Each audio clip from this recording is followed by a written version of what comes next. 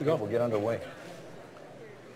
All right, good afternoon, everyone. Welcome again to the Lubar Center, Eckstein Hall at Marquette University Law School. I'm Mike Goucher, and this is On the Issues. This is our continuing series of conversations with news and policymakers, people who are doing interesting and important work in this region and beyond. Today we are joined by Rick Graber. He has been the president and CEO of the Bradley Foundation since 1916. Before that, he was a senior vice president at Honeywell. Did I say 1916? He looks remarkably youthful, doesn't he? Remarkably youthful. Since 2016. You're paying attention, I'm glad. Thank you for doing that. Before he took the job in 2016, Rick was senior vice president at Honeywell International, where he led the company's worldwide government relations initiatives. He is also a former U.S. ambassador to the Czech Republic. 2006 to 2009, he worked in the administration of George W. Bush. He is an attorney, practiced law at Reinhardt, Berner Van Duren in Milwaukee, eventually became president and CEO of that law firm. And he is also a former chairman of the State Republican Party, which is where I think we got to know each other from. I think so. My days covering politics and your days participating in it. So again, please welcome Rick Graber to Marquette Law School. Good afternoon. So I want to begin by asking you about why you took this job, because you've had a pretty, as we just saw, a pretty interesting career. What was attractive to you about the job at the Bradley Foundation? Yeah, we had been gone from Milwaukee for almost 10 years, living in Prague, and then with Honeywell we lived in Brussels and then later Washington, D.C., and I didn't really think that we would find our way back to Milwaukee. I served on the Bradley Foundation board prior to taking my current role, but still I didn't think we'd come back to Milwaukee. But then the opportunity came up. Mike Grebe retired, who had served as president of the Bradley Foundation for 15 years. And I thought, what an incredible opportunity, what a unique opportunity to be a steward of this wonderful endowment left to us by the Bradley brothers through their work at the Allen Bradley Company. Totally different than anything I've ever tried to do before in my career, but what an opportunity to make a difference, both locally and nationally. It's a unique job, it's a unique place, and it's right here in Milwaukee. And my wife and I sat down and thought about it, and before we knew it, we were headed back home, back to Milwaukee. I was reminded on Tuesday, we had Kelly Thompson here. She is the state public defender. And she, as we were beginning the interview, I asked her about why she had chosen to become a state public defender, work in the public defender's office. And she had mentioned her dad. She did not mention him by name. And I pointed out that her dad had been the former governor, Tommy G. Thompson. And so I was surprised how many people in the room didn't know that. And so what I thought might be helpful today is to actually talk a bit about the history of the Bradley Foundation, how it began. Give us a brief summary of how this all started. Sure. Starts with two brothers, Lynd and Harry Bradley, who grew up in the late 1800s, early 1900s on the east side of Milwaukee. They lived on Prospect. Neither of them were college graduates. And they were tinkerers. They invented. They loved doing things, and through lots of starts and stops and successes and failures, they created a really amazing company that anyone who has spent any time in Milwaukee knows about, the Allen Bradley Company. And ultimately, when that company sold in the mid-1980s, and this is long after Lynd and Harry had passed away. Lynd Bradley passed away in the 1940s, Harry Bradley in the mid-1960s, so it was sometime after that the company was actually sold to Rockwell. But it was that event, the sale of the company, that created a lot of cash. It was a $1.6 or $7 billion sale of a private company, which was huge in the mid-1980s, and a portion of that cash moved into what we know today as the Bradley Foundation. So the foundation really started in 1985. We have an endowment today of approximately $900 million, so it's a big amount of cash, and we're able to distribute $40 to $50 million a year to worthy organizations, both here and all over the country. How much of it goes into the local area? Historically, at least 30% a year. I know there have been lots of conversations and fears over the years that the Bradley Foundation money might focus exclusively on national, and that can't and shouldn't be the case. Our job at the Bradley Foundation as staff are to be stewards of what the Bradleys would have wanted. They cared deeply about the city of Milwaukee, about the problems in the city of Milwaukee. They cared about education here. They cared deeply about their employees. So I think it's very, very important that the Bradley Foundation resources, a very healthy chunk, remain in Milwaukee, remain in Wisconsin forever. So we're talking really $12 million, $15 million a year staying in this area. Yes. Since the foundation was created in the mid-1980s, I think over $400 million have been donated out, have been granted to worthy organizations in the city and the state. So give us a sense of how the foundation views its mission today. How would you describe the mission? Well, our mission, as stated, is to restore, strengthen, and protect the principles and institutions that have made this country unique and exceptional. The challenge, of course, is to define, all right, what does that mean in practice? And we've defined it in 4 ways. We're looking for organizations, and we're a funder. We give money away. We're looking for organizations that are loyal to our Constitution, to our system of separation of powers, of federalism, of individual liberties. We're looking for organizations that are committed to free markets, that do what the Bradley brothers did. They were entrepreneurs, private enterprise, voluntary exchange within the rule of law. We have a big commitment to an informed citizenry, and that has translated into a lot of the work that we've done in the education area, K through 12, and also higher education. And then finally, a strong emphasis on a strong civil society, the fundamental institutions of civil society that truly have made a difference in this country, and I think have made this country exceptional. And by that, I'm talking about basic things: families, neighborhoods, churches, volunteer organizations, things that don't involve the government, that involve the limited government.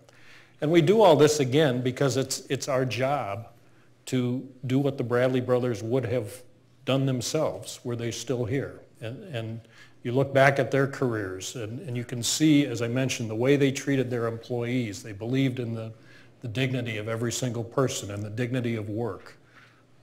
They believed in political and economic freedom, that they were able to accomplish what they accomplished in an environment where they could succeed and they could fail, and then come back and do great things.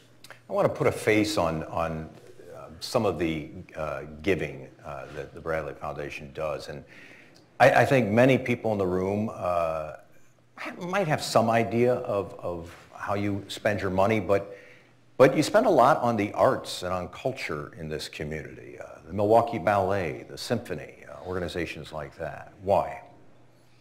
As part of that civil society component, the Bradley brothers and their wives, Peg and Caroline Bradley, believed that it was a really important component of a strong society and a strong community, and felt very, very strongly about that. So that's why we have supported many, if not all, of the arts groups in Milwaukee. We're supporting the film festival. Yeah, I thought that was interesting. Why is the film festival worthy of support? It's really neat. It's a community gathering. People are coming together and talking about ideas. I'm sure there are many of the films that are produced that might not line up precisely with the Bradley Foundation's philosophy, but that's okay. It's a stronger civil society. We have a very significant commitment to the Milwaukee Symphony in helping them with their new home, which I think is really exciting on West Wisconsin Avenue. We all know that that's been a tough stretch in this city to make work. And yes, we are doing it because of the symphony, but yes, we are also doing it for what we think it can do for that part of the city of Milwaukee. You support a number of community organizations as well, not just the arts, but community organizations. I was struck, and when you give your yearly report, you talk about where the money's going, but I was struck by, a group like I think it's called the Alma Center, which does work with on the issue of domestic violence. Yes. What appeals to you about an organization like that? Why does that fit within this framework? Civil society, again. It's one of the most significant problems we have in our society today is the breakdown of family. What the Alma Center does, and they do some incredible things there, are work with men who have been engaged in domestic violence. And it's a way to bring those people back into our society, hopefully bring them back with their family in a way that can be very powerful. Again, the dignity of every single person, the dignity that comes with work, all of that works together. And it's really been one of the exciting things for me coming back to Milwaukee is to be able to spend some time with some of these organizations. It's not government that is largely solving the very, very difficult problems we have. It's these unsung heroes in our community who every day go to work and sort of one person at a time try to make our society, make our community a little bit better. It's the Alma Center, it's the folks at Running Rebels that are dealing with kids coming out of the justice system. It's Axe Housing, an incredible organization that is enabling first-time homeowners to own a home as opposed to rent, and it's often cheaper owning a home than renting a home. ACTS, not ACTS. Axe, but ACTS. Yeah, Yeah. So exciting organizations like that. Operation Dream, again, mentoring young kids one-on-one. There's so many of these, often small. You don't read about them in the newspaper. Making an enormous difference. And again, why do we do it? It's what the brothers would have wanted and the importance they placed on family and community. Do you think, this is a general observation, do you think civil society in America is fraying? Yes, absolutely. It's all these points that I've been making, that there's a breakdown of community. Maybe it's technology and people are spending more time looking at a phone than talking to their neighbor. There's a polarization that I think that we see not only in this community but all over the country on politics. There's people aren't talking to people. From Bradley's perspective, there's too much reliance on government to try to fill this void, whereas we think that's not the right place to solve problems. We think it's people helping people through private voluntary organizations that probably don't have any government funding at all. So yeah, it is a massive problem, and we talk about education and the problems there in K through 12 and the experiences there. It's all bound up together though. It's not just the education problem. The civil society, the breakdown of the family is part of this problem, a big part of this problem. You mentioned government. Is there a role for government in helping build a civil society? I think there is a role for government. I think a limited role is what the founders intended and what the Bradley Foundation supports. I don't think government has proven to be a very good fixer of poverty or the problems facing our community. I think if you just look around our own community here, you'll see that the groups that are making a difference, that are making a change, have very little to do with government. I ask that because, and I'm sure you hear this, the pushback is that if we just leave it to the markets and we just leave it to free enterprise, sometimes the people's problems don't get addressed, and that the New Deal was an attempt to address that. Government stepped in where things, right. or even you go all the way back to Milwaukee's socialist mayors who cleaned up the environment and addressed public health issues because they were not being addressed, that there is a role for government. And that's sort of the pushback. And I'm not advocating no government. I think there is a role for government dealing with those people in our society that need help. What I am saying is that the private voluntary organizations out there ultimately can do a better job or can supplement what government can do in terms of bringing people back into our society, back to work, and the dignity that comes with that. I want to talk about some of the things that the organization is very involved in and has been, historically speaking. I remember covering Michael Joyce when he was the head of the Bradley Foundation, and one of the issues that was very important to him was school choice. Very important. And it remains a high priority for the Bradley Foundation. Why is that? Yes. having an informed citizenry, civil society. We keep coming back to these themes that sort of overlap with each other.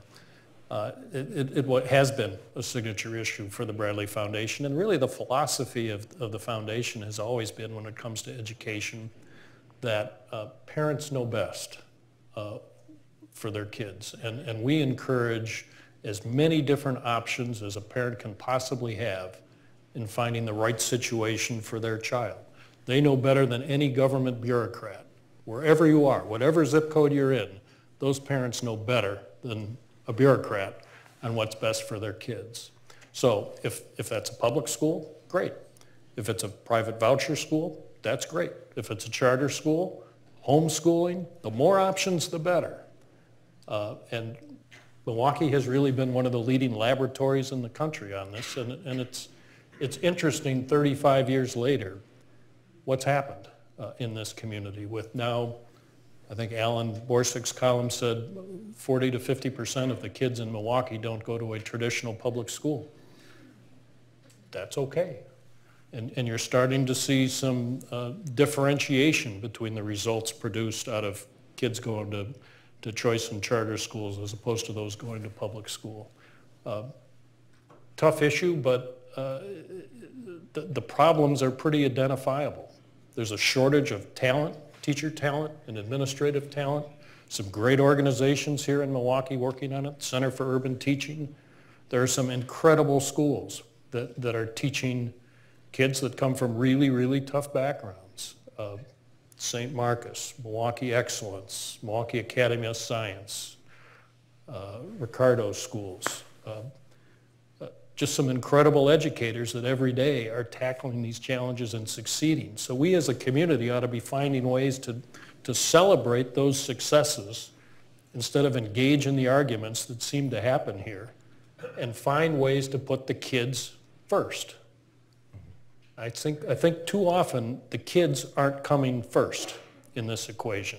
And when we have a situation where kids are getting that kind of education, at St. Marcus and other places, schools I mentioned, and many others, how can we make that better? How can we expand that opportunity as opposed to this decades-long argument of every alternative is bad for the public schools. We want a strong public school system. Absolutely, we should. But they should have to compete and they should have to measure up, and if parents have that choice, good for them. Has it been, not everyone agrees with them, has it been a game changer? And you mentioned, and I asked this because you mentioned that there are some numbers now that suggest progress is being made. Yeah. But let me try and capsulize this, and there may be people who will disagree with me, but I'll try and do this briefly. Standardized test scores for MPS students and voucher school students, pretty similar. High school graduation rate, a little bit higher for voucher kids. More voucher students going on to college, but not completing college. No difference between the study I saw, 2018, Whitty, who's done other work. No difference in graduation between MPS and college, graduation between MPS and voucher students. Is the difference significant enough to warrant the program at this point in its history? Absolutely. Again, because parents want that? In part, yes. Yeah. Yeah. It should be the parents' choice where they go. There's a big focus on test scores, and the evidence is increasingly clear that there is a difference in language proficiency, English language testing and math proficiency, and so forth. But I think it goes beyond just test scores. I think part of it is graduation. I think part of it is going to college, although I don't necessarily think that everyone should go to college. But it's part of being a citizen. There is evidence that kids coming out of the choice and charter programs are more engaged in their communities, are staying out of the criminal justice system, that they're becoming better, more contributing citizens. Now, when I say all this, some are going to interpret this, well, you're against public schools. That's not what I am saying. But is it fair for public schools to have to compete? Absolutely. The more competition, you're going to get better results, better teaching, And in the end, as I said, at the end of the day, it's with the kids. And that's what we need in this community, better education for more kids every single year. The school choice program in Wisconsin had an advocate and a strong supporter in Madison, in Governor Walker. Yes. Governor Evers has, including in this building, expressed a little bit more nuanced approach, I would say, to the voucher program. He is less enthusiastic about it. Right. Are you concerned that with a different governor in Madison, that Sure. the program I don't think it's going look away. differently? I don't think it's going away. I think after 35 years, it's part of the scene here in Wisconsin and in Milwaukee, and the numbers keep going up. But do I think we can make the kinds of progress that I would like to see with Governor Evers in office? No, I don't. I think it's a bit of a roadblock. I think it's unfortunate, again, because I don't think it's putting kids first. We'll keep doing what we do, and what Bradley Foundation does, I was in the world of politics, what the foundation does is much different. It's a much longer term play. So the politicians come and go, people are in office, they're out of office. We keep working on these policy issues year after year, regardless of who's there, and are a very steady force in that regard. So let me ask you the question I'm sure some people in this room, depending on their politics, want me to ask. You know, do you feel like you are a lightning rod in today's political discourse, not just in Wisconsin, but even around the country? Has the Bradley Foundation become that? How do you feel about that? Well, if you Google Bradley Foundation, there's some less than flattering things said. I mean, we're accused of all kinds of things, and I guess it comes with the territory. I don't think it's fair. I mean, you read about the fact that somehow we're evil right-wing money. Dark money is a term that you often read, but we are very, very transparent about who we give our resources to. If you go on our website after every quarter, you can see who we gave money to in the last quarter. There are no secrets about what the Bradley Foundation does or what the Bradley Foundation stands for. I do think we're in a world today where it is more difficult to talk about ideas, and it's more difficult for a variety of reasons to get past the polarization and the emotional, you know, you're evil, as opposed to just sitting down and talking about some of these things. We have an obligation at the foundation, again, to follow our donor intent, and we believe in what the Bradley brothers believed in. It's hard, obviously, to translate that to 40, 50 years later, but we're in the world of ideas, and we fund organizations that are in the world of ideas. Some of them are controversial, some people won't agree with. That's fine. So like think tanks or legal centers sure. or conservative media or things like that? We do all of that. We get outspent on the other side of things, and it's clear that much more money is spent on the other side of that spectrum than we're able to provide. But yes, we do fund policy tanks. We fund state-based think tanks, state-based legal centers, journalistic endeavors, yes, to try to get the ideas out. And do you feel, I assume the reason why you fund those is you don't feel the ideas are either getting fair coverage or fair analysis or are not getting heard in the way that you feel they deserve to be heard? Is that sort of the reasoning behind that? You know, and it's one of the great things about this country. I mean, democracies are messy. They're inherently messy. It is much easier in today's world to get ideas out there. In some ways, it might be more difficult to try to synthesize all those ideas. So I don't know if it's a matter of fairness, but there's a competition for ideas. You can see it in the elections right now. There's a much different view of what this country should look like. There's a great debate on my side of thinking in the conservative movement world about what it means to be a conservative. Watching the presidential debates, there's obviously a great debate on the left side, too, about what this country should be. Should this be a society of entrepreneurship and limited government and capitalism and the opportunities that come with that, or should it be more government-dominated, more socialist? leanings that we hear from Senator Sanders and Senator Warren and others. Just as I tried to put a face on some of the organizations earlier, I want to do the same here, and we see some of our friends from Wisconsin Institute for Law and Liberty in the room. Right. That's been a very important organization for Bradley. Great organization. Why, for example, and it's not meant in a hostile way at all, why is that an organization that you feel needs to exist and that you need to fund? Well, I mean, we think it's important, and this isn't a secret strategy by any means. We think it's important to have we call it a permanent freedom infrastructure in the states. And again, we've been very public about this. Will provides that service. There are some other organizations in this state, such as Badger Institute, such as McIver, that from a think tank perspective or more of a public relations perspective have roles to play.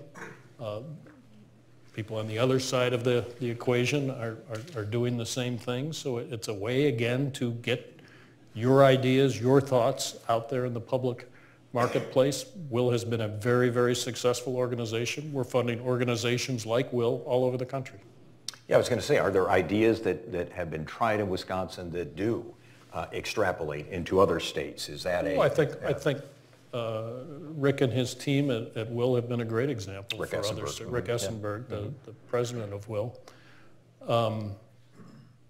But by the same token, I think the guys at Will would say that they've learned from things going on in other states, states that politically in recent times have been much more difficult than Wisconsin for Republicans or conservatives in this case. I'd cite Pennsylvania and Illinois as cases where very Democrat dominated, but a very strong infrastructure in place. Yeah, so it would be fair to say that is part of the goal here, to build sort of a conservative infrastructure, a conservative ecosystem that can exist in Wisconsin, can exist in other places as well. Well, yeah, and you look around the country, Washington, whatever side you're coming from, I think you can agree is somewhat of a mess. And not a whole lot is going on there in terms of substantive problem solving. Where the action is, and really where the laboratory of democracy is now, are in the states. So focusing on the states, focusing on what's going on the ground is really important. I want to talk about, to quote a former boss of yours, I want to talk about the vision thing, or at least a family member of your boss. So this is a funny comment that I read, and it's a compliment. It came from an unlikely source. It was Mike Tate, the former Democratic Party chairman in this state, who said several years ago about the Bradley Foundation is that they have a 15 to 20 year vision and they're executing it. Is he right? We're trying. We're trying. Do you try and think that far down the road? I don't know that you can look 15 years down the road. We have a strategic plan. We look at our strategic plan every day. We tweak our plan as circumstances require, and we try to be disciplined in what we do. And again, there are no secrets.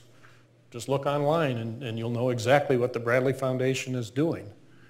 And we're doing it because we think it is a better society for all Americans along the lines that I've described, with a strong adherence to the Constitution, with free markets, with informed citizens, with a strong civil society. We think that creates the most opportunity for all Americans and a better life for all Americans. Bradley clearly has I think you have your own definition of what conservatism is. Yeah. I'm wondering if that matches up well with what the Republican Party is doing today. Not always. Not always? No. No. And you say that as a guy who ran the state Republican Party, yeah. Yeah, I mean, free trade. Sure, free trade, I think, is probably the best example, Mike, of the policy of this president has been with tariffs and so forth, and maybe there's an end game that he has in mind that's not clear to all of us, but in general, we support free markets. Mm-hmm. And some of the stuff that has been done isn't necessarily consistent with that. But you probably agree with him on less regulation, something like Totally that. agree with him on less regulation and reducing the administrative state, the unelected administrative state, and returning Congress to the role that was intended by the founders as a co-equal branch of government, which today they've abdicated a lot of that responsibility. So there's a lot of what President Trump has done that we do agree with. There's some that we don't. So the Republican Party of today, is it the same party? I mean, parties change a little bit over time, but is it the same party that you were once the head of here in the state of Wisconsin? Oh, I think over time the role of parties has changed. It's more of a funding mechanism now in a lot of ways, both nationally and at the state level, than a policy oriented organization, and I think in a way that's too bad. Part of it could be I mean, in your business, the media world is just so different. There's so much money that flies into politics that I think have, again, reduced the role of state and national parties. So it's a different system. I think it's probably natural that you long for the old days in that kind of thing, but I don't think it's going to change. I'm wondering if you, in your efforts to, I think, promote a civil society, also worry about our discourse. That's something that, I got to be honest, as somebody who's covered politics a long time, it has changed, and it's been changing over time. Do you have concerns about that? It's really tough to have a conversation about a lot of topics these days. When you see friends and you go to parties and so forth, oftentimes you just don't talk about those things, and I think that's too bad. In our own community, we talked about school choice. I mean, a very fragmented, I think Alan would agree, very fragmented conversation on that when it's an incredibly important topic. And discourse tends oftentimes not to be civil. You just look at the nightly news and you see the screaming that just yesterday went on between the Speaker of the House and the President. Come on. It's unfortunate. Now, our founding fathers squabbled with each other a lot too. So, on occasion. And as I said, democracy's messy. I do have a sense that things are less civil, that there is less ability to work together today than there used to be, and I think that's unfortunate. I have to ask you a question or two about your experience as a U.S. ambassador. You and I've talked about this before. I know you found it a very rewarding experience. But my question is, are you concerned about how the U.S. is viewed in today's world? We have seen some decisions recently that actually members of both parties are questioning, and it's about what the U.S. really means. Is our word good? Are we people of integrity? Are you concerned as someone who has served this country in that capacity? I think you're talking about the Syria question, right. and right. To just express my own personal view, Foundation doesn't get into this stuff. I think the President was wrong on that. I do think we have to stand by our allies. I do think America has to have a leading role in the world. People do look to the United States for leadership and guidance. They don't always have to like the United States. In a lot of cases won't, but they have to respect the United States. And the United States can do a lot for world order. I think back to my times in Prague as ambassador of a small country of 10 million people. The people there always looked to what was going on in the United States. They paid very close attention to the politics of what was going on in the United States. We are leaders, we have to be leaders, and we can't abdicate that responsibility. Do you have concerns about our current relationship with Russia? You know, as someone who was an ambassador in Europe, I think you have a sense of the dynamic that's at play there. Do you have concerns about how we're viewed in that framework? Sure. And of course, the Czech Republic was part of the old Soviet right. bloc, so I felt it very closely. And the issue that I worked on most when I was in the Czech Republic, you recall that George Bush wanted to put a missile defense system into the Czech Republic and Poland to protect against rockets coming out of Iran. Russians were violently opposed to it. So I was real engaged in that for those 3 years.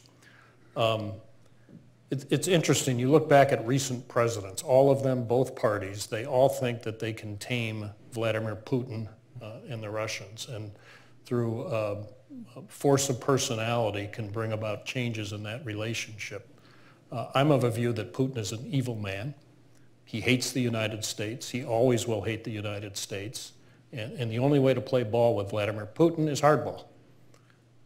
We have to have a tough relationship with the Russians so long as that man is in charge, because he's not going to change.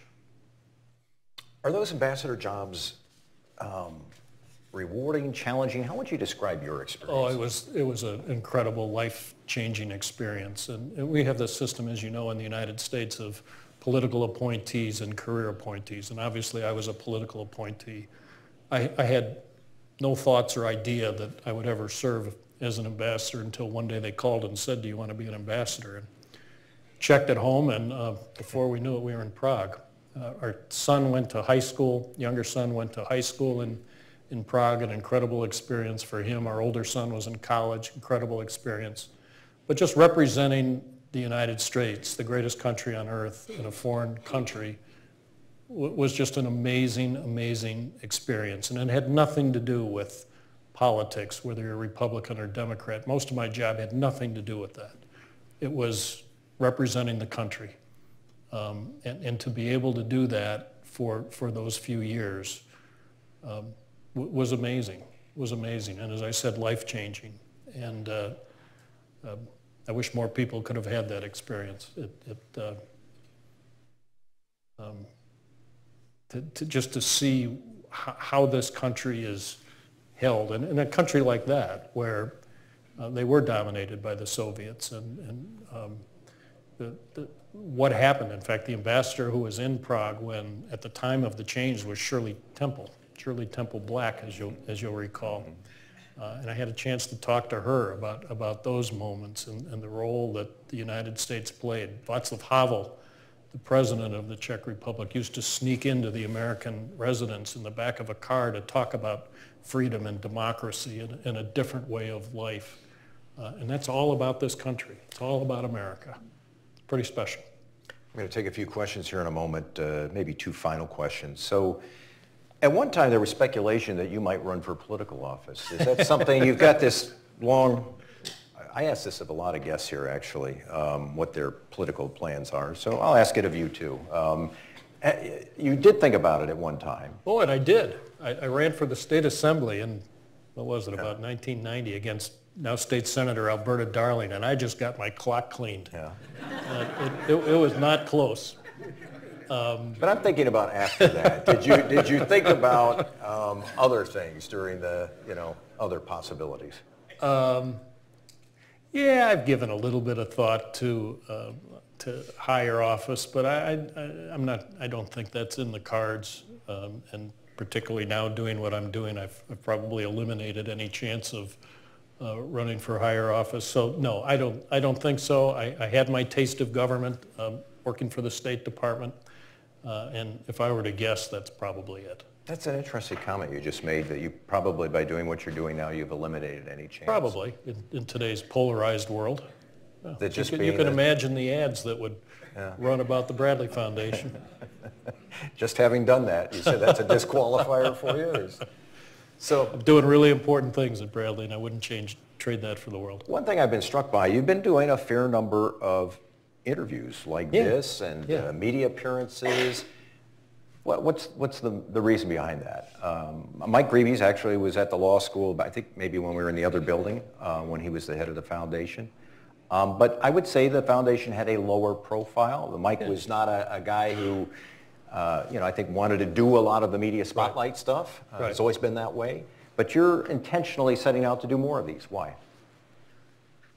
I wish more people knew about the incredible things that the grantees that we support are able to do. I mean, the Bradley Foundation, our endowment, is an incredible gift from the Bradley brothers to this community, and I would argue to this country, but particularly to this community. And for people to understand that this wonderful endowment is there in large part or in significant part to support making this a better city, whether it's through the arts, whether it's through the groups that we talked about, like the Alma Center or Community Warehouse or Runnin' Rebels, or the great schools that are educating kids coming from tough backgrounds. That's a great gift, and we ought to celebrate the Bradleys and what they're able to do, and it's an incredible honor to be a steward of that for a short period of time. Let's take a few questions from the audience. As I do at all these events, I ask you to keep your questions brief. We don't want speeches, if we can avoid that today. If you're in the back, Eric has a microphone. He'll hold the microphone for you.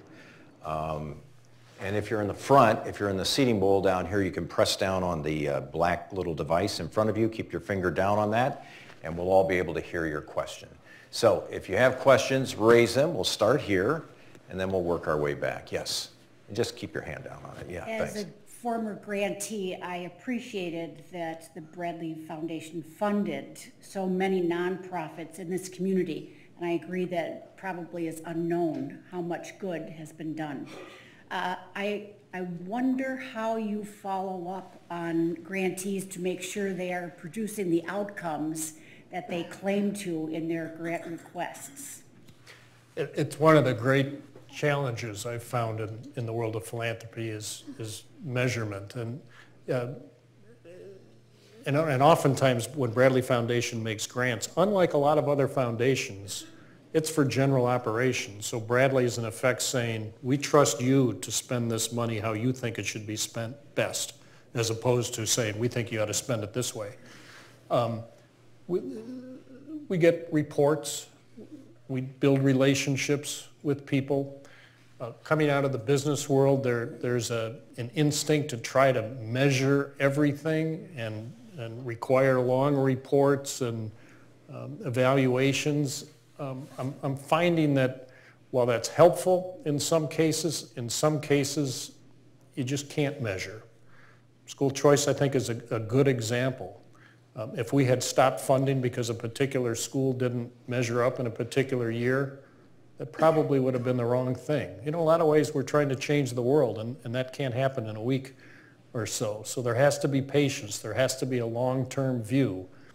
But at the end of the day, it all boils down to respect and trust, oftentimes for one person, the person in that particular organization that has a passion, that's leading, that isn't in it for the money or for the glory, but because they believe so fervently in the cause.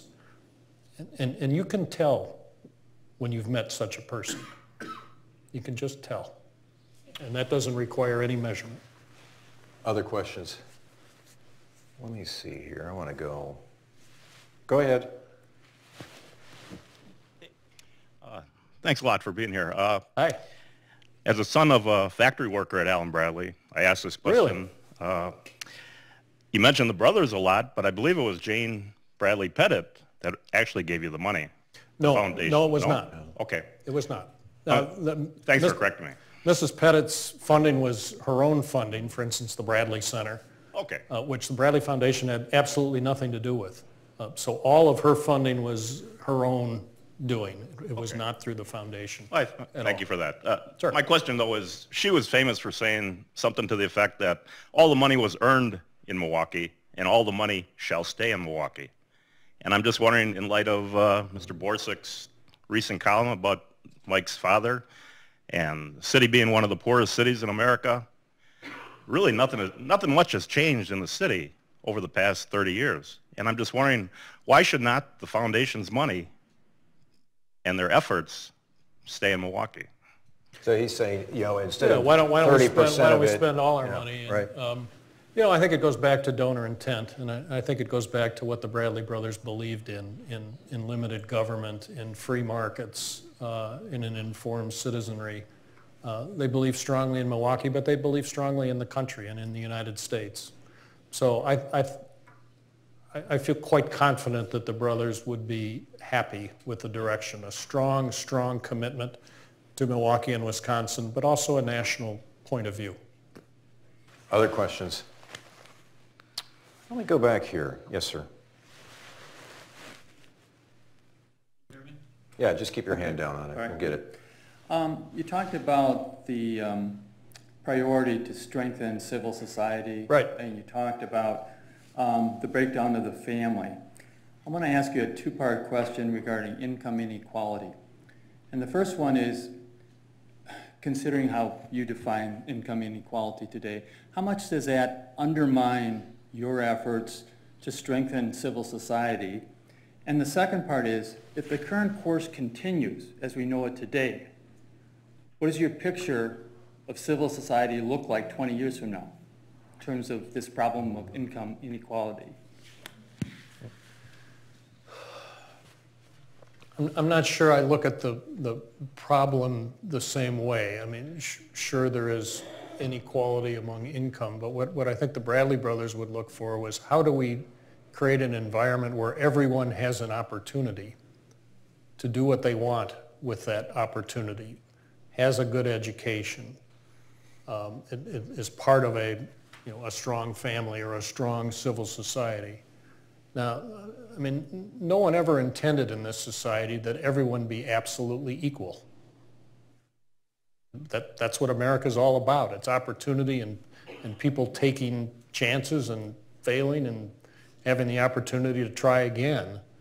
What we need to do is get to a more perfect world would be one in which every kid is getting a great education.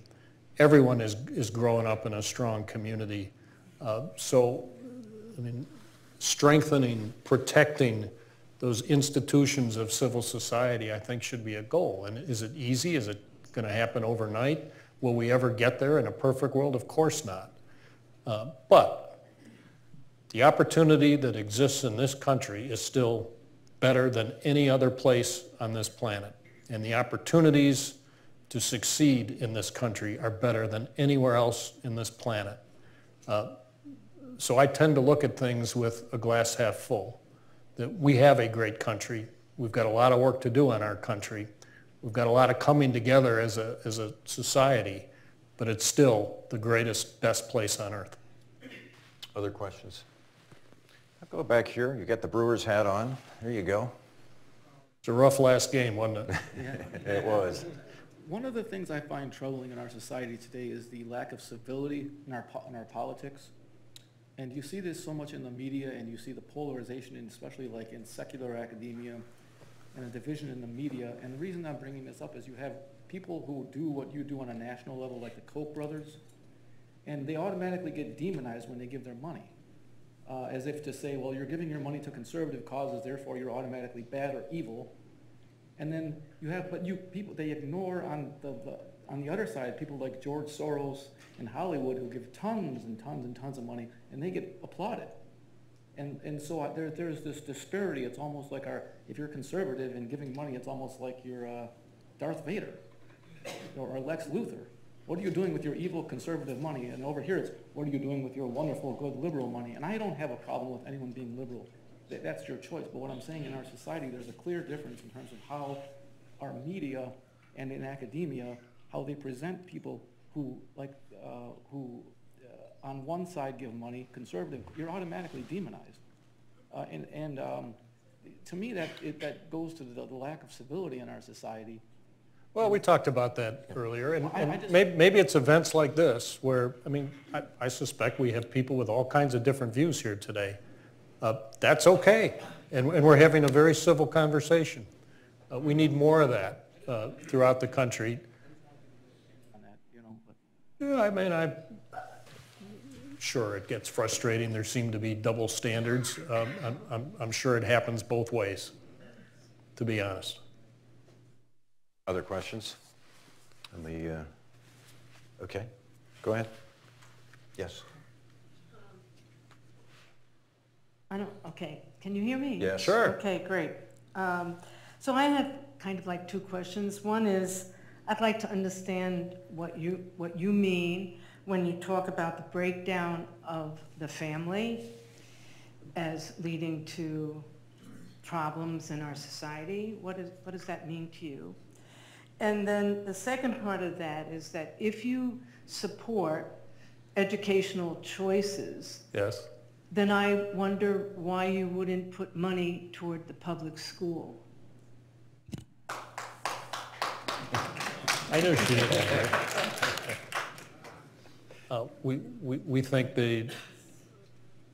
We think the opportunities right now are for more parent choice, and the more choices parents have, the better for their kids. We can spend our money obviously any way we want. That's part of the beauty in this country. And we think that those places where we put money are the places where kids have the best chance of growing and ending up as contributing citizens to our society. We think those are the best opportunities for change and improvement in our community. And the results are starting to bear that out. When you ask your question about family breakdown, I don't think it's a secret that there are problems across the country and in our community with single parent families, with kids that don't have a father figure involved in their lives, and that's something that we think needs to be worked on. Okay. So you think it's better just having a single parent family? I think if you're going to give parents choices, Yeah. then you strengthen all the educational institutions. Well, I've said 4 times that I'm not against public education. I'm for a strong public education. I understood that. I think you And also... the taxpayers are paying for that. Well, yes and no. I don't think the choice of a 2-parent family, then you end up with 1 parent. That's all, there are multiple kinds of families. And I kind of resent that you talk about the breakdown of the family as a cause for our civil ills. So I would have to understand how you support all families, not you personally, the Bradley Foundation. We should probably move on, but in one sentence, we think stronger families make for stronger communities, make for a more civil society. Other questions? Go ahead. Hi, thank you very much for being here. Hi. I may not be current on this, so please correct me if I'm not, but I'm under the impression that voucher schools are not required to do the same standardized testing as public schools. And if that is true, then I'd like you to perhaps revisit what you said about test results. What I said was test results are a factor. They shouldn't be the only factor in evaluating schools. I think there's a tendency to look just at test scores, and I don't think that's fair. I'll give you an example. There's a school affiliated, fairly new school affiliated with the Milwaukee Rescue Mission. It's called Cross Trainers Academy. The test scores in that school, and these are kids that are largely coming from homeless families. The test scores in that school aren't going to be at the top of the state in the first year, the second year, or the 10th year. But the work that school is doing to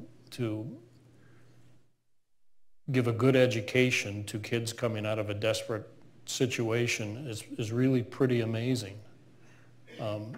Those kids will have a shot at going to college and breaking a cycle of poverty and staying clean in terms of out of the justice system. So while test scores are convenient and nice and important, my point is they shouldn't be the only factor in evaluating whether a school is performing well and performing a service to the community.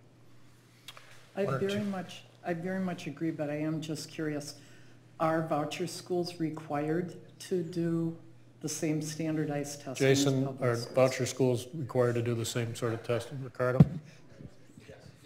They are? Far be it from me to take sides on anything. I'm Alan Borsick. As a factual matter, since about 2010, voucher schools take the same tests as public schools. The results are released I or anybody has access to them in pretty rich details. Very rich detail, the same as for a public school. In the case of charter schools, pretty good detail with voucher schools, but they take the same tests. The results are public. There's no huge secrets about how they're doing. Thanks, Alan. A couple of other quick questions, and then we'll wrap things up. I'll come over to you in just a second, but let's go over here, and then I'll come right back. I want to kind of bookend the very first question about how you measure outcomes. You must get many proposals for support from all of the, like you mentioned, the Alma Center, and I'm thinking of Pathfinders and Guest House, all these really terrific small nonprofits. Thank you. And so how do you do your diligence in determining who's going to get the funding? It's hard. I mean, we have a team. I mean, the Bradley Foundation really does two things. It manages its endowment, and it vets applications and makes recommendations to our board of directors. And every single application that comes in is reviewed and assessed. You're right, we get many applications.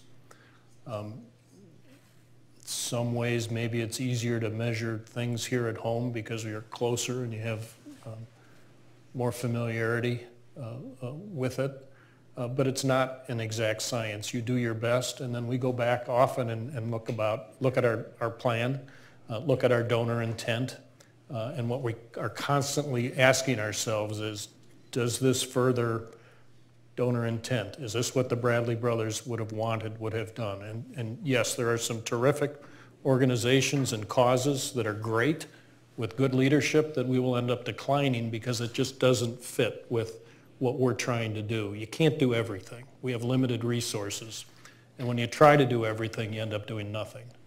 But it's hard. It's a hard process. Final question. We've got about 2 minutes left. Go ahead. Hi. Hi, good afternoon. Thank you for being here. I'm going to try and be as civil as I possibly can here. And I will we too. Like that. We like that. I have to totally beg to differ with you on your stance on school choice. My question is, does the Bradley Foundation ever send some of your people to actually go visit some of these voucher schools? Absolutely. And I say that because it sounds very good and honorable to say parents know what's best for their kids, but when you have a parent who is uneducated, low income, who is not aware of the options that are available to them or doesn't know how to research these schools, I don't see them as being in a position to make the best choice for their child. And when it comes to these voucher schools, people always tout Mesmer and St. Marcus and a few others. But I think that somebody or a team from your organization should go and visit these schools, because I personally would not send my puppy to these voucher schools, okay? And that's due to the quality of the teachers, as well as the lack of supplies and the materials needed in order for our kids to get a good education. So again, my question is, do you ever visit these schools? All the time, personally. Okay. Personally, I have been to many of the schools, virtually all of the schools that the Bradley Foundation funds. I've spent the better part of a day with the leadership of those schools, talking to the kids in those schools. So the answer is absolutely yes, I have. Your question on are parents capable? I think every single person is capable. I do think we have and some on-high authority, I will argue, is not better than a parent in making those decisions. Do we need better and more information for parents to make those decisions? Sure. Do we need more, better administrators in all schools? Yes. Do schools need better facilities? Yes, absolutely. Thank you for the question. Before we go, I'm going to talk about some things that are going on next week. We have a busy week next week here at the law school. We've got a national poll that will be released on Monday looking at public attitudes towards the U.S. Supreme Court. That'll be a half-day conference. We're sold out for that. The next day, Carl Holtz, the Chief Washington correspondent for the New York Times, will be here. He'll be talking about his new book, Confirmation Bias, which looks at the increasing political battles that we're having over Supreme Court nominees. And that too, I think, is sold out as best I understand it. But Wednesday, we do have seats available for our next Marquette University Law School poll looking at state politics. That will come out on Wednesday. Charles Franklin, the poll director, will be here with me. So if you want to attend that, we've got seats available. We'd love to have you. Again, thank you so much for your time, your interest, your attention. And thanks most of all to Rick Rayburn. Thank you, sir.